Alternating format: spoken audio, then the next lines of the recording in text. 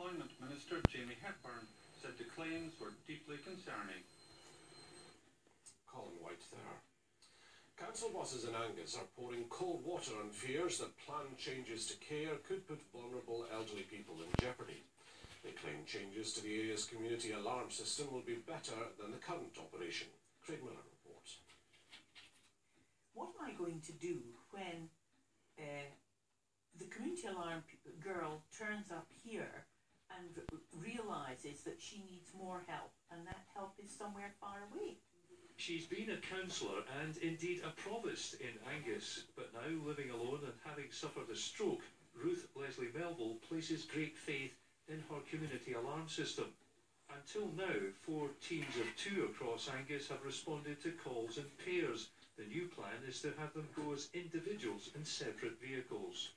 If that one person is confronted by someone on the floor, isn't sure what's wrong with that person, has to get in touch with somebody who's maybe way up one of the glens, it can be a full hour before that person gets back to you.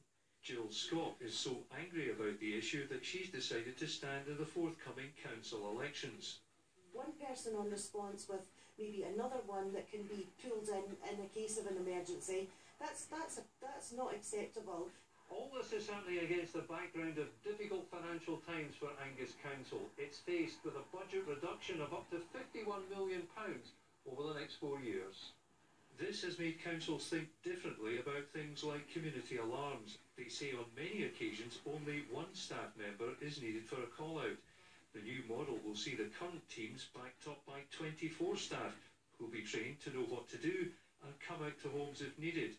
They say it'll be a better service for vulnerable people. I'd like to reassure them that at night there will be no change to the current service. During the day, we think that there will be an improvement to the service because those who have maybe been waiting longer than they think they should have been waiting for a call-out will be able to get that call-out a lot quicker because we'll have more people available to respond. But more widely across the home care sector, services will be increasingly shifted to the independent and voluntary sector, and that could mean something like 90 jobs being shed by Angus Council in the next 2 years. Craig Miller, STV News. The Scottish fishing leaders